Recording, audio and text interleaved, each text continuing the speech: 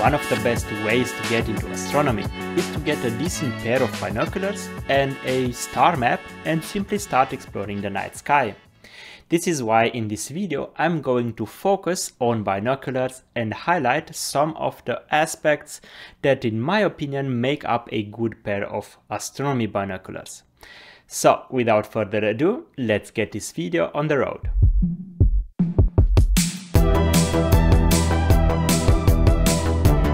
Hi, I'm Bogdan Damian and welcome to Video Observatory. Even before getting your first telescope, it might be a good idea to first invest a bit of money in a good pair of binoculars. The reason for this is twofold. First, you'll have a device that is light, compact, and thus very easy to take out. The key aspect here is easy to transport. And this is because the best astronomy device is the one you use the most. It doesn't matter if you have a huge telescope capable of showing you the faintest details in the night sky if you are going to use it once or twice a year.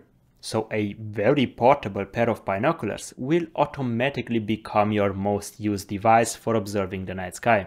The second reason is that a decent pair of binoculars will continue to be useful even after you've gotten your first telescope. It will help you navigate the night sky and identify targets much more easily. Now, to simplify things a bit and to avoid making an hour-long video, today I will only focus on optical binoculars, ignoring monoculars, night vision binoculars, and other related devices. I might make another video in the future where I go over these, but for now I'll stick to regular binoculars.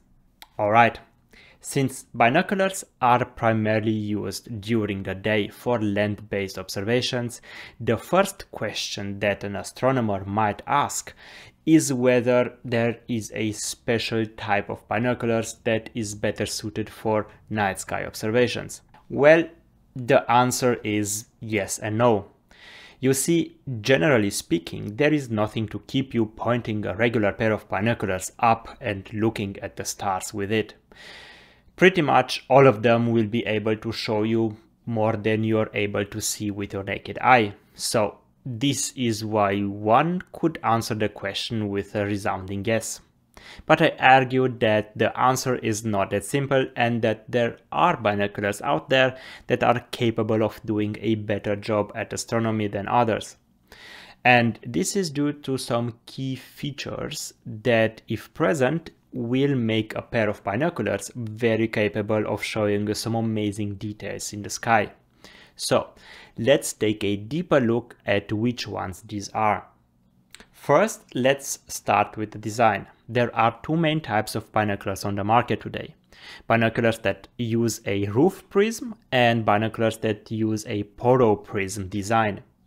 This refers to their optical configuration, and the main difference between the two is the way they transmit light through the prism system. These prisms are necessary in order to correct the inverted image produced by the objective lens elements.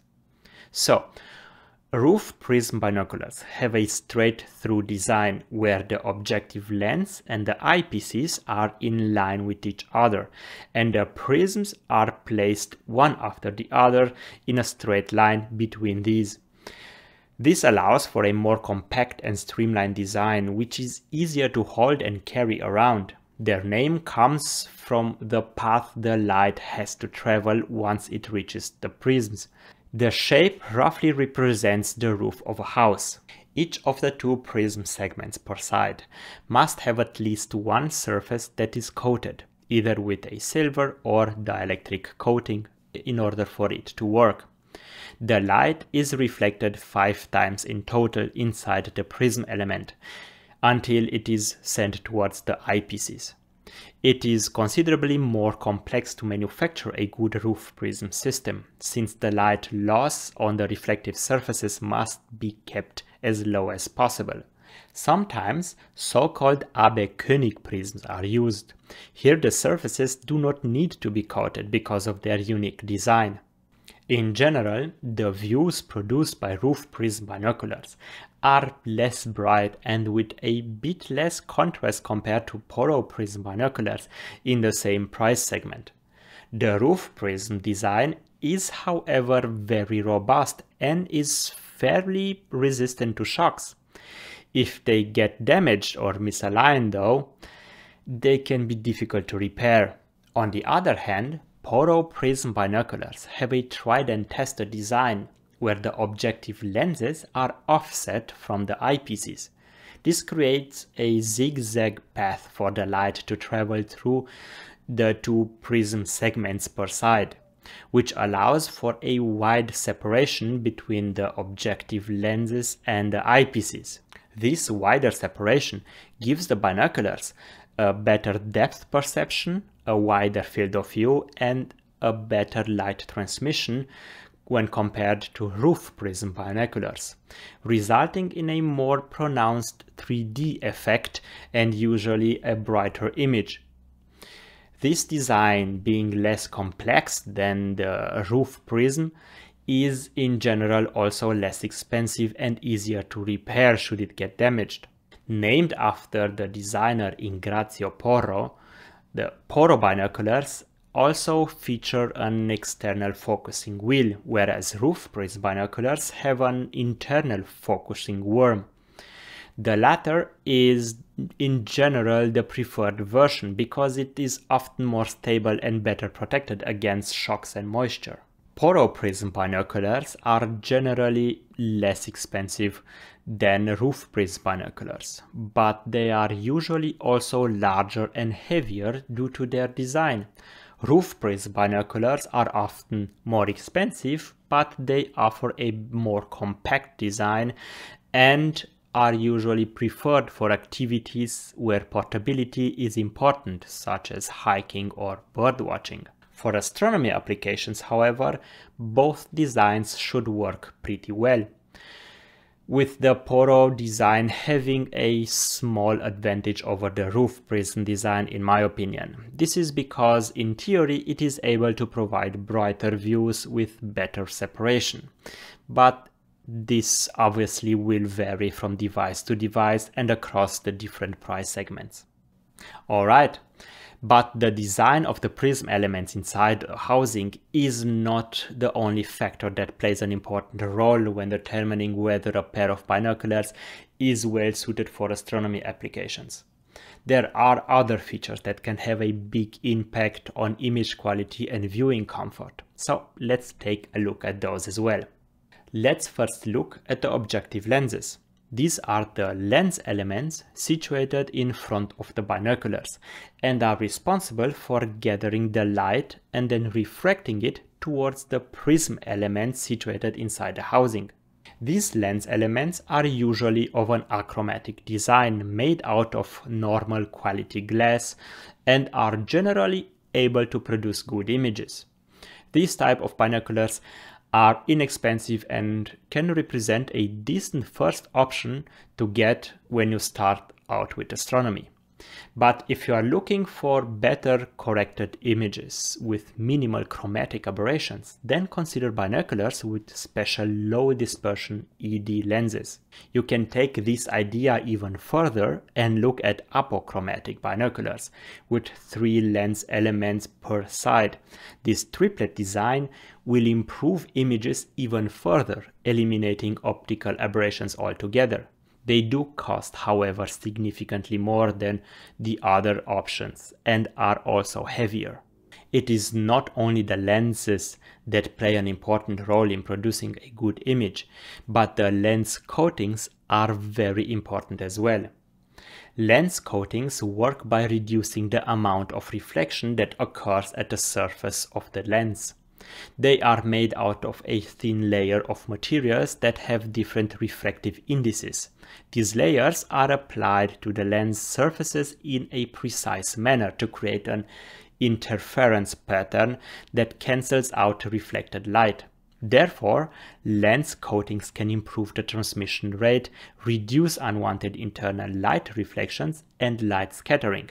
So a good pair of binoculars for astronomy applications should have fully multi-coated lenses, which means all lens surfaces should be coated, not only the front surface. Also, the lens edges should be blackened as well for improved contrast. Another important aspect for visual astronomy is the field of view. More specifically, its sharpness, width, and flatness. Since we are talking about low magnifications here, magnification only plays a secondary role here. In my opinion, the field of view and its characteristics is much more important. First of all, the field of view should be sharp all the way up to the edge, but this is a tall order for any optical instrument. It is doable, but the manufacturer will likely ask for a premium price for such a device.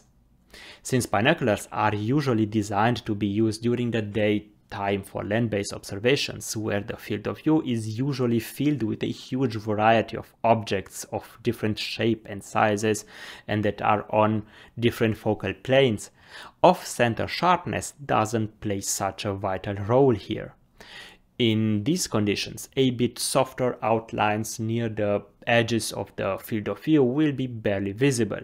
Night sky observations, on the other hand, are much more demanding in this regard. Here you immediately notice if the stars near the edge of the field of view aren't visible as crisp points of light. Unfortunately, there isn't a specification for this that the manufacturers disclose in their product's spec sheet. This is why I recommend first trying out a pair of binoculars before you finally buy them. The same applies for the flatness of the field of view.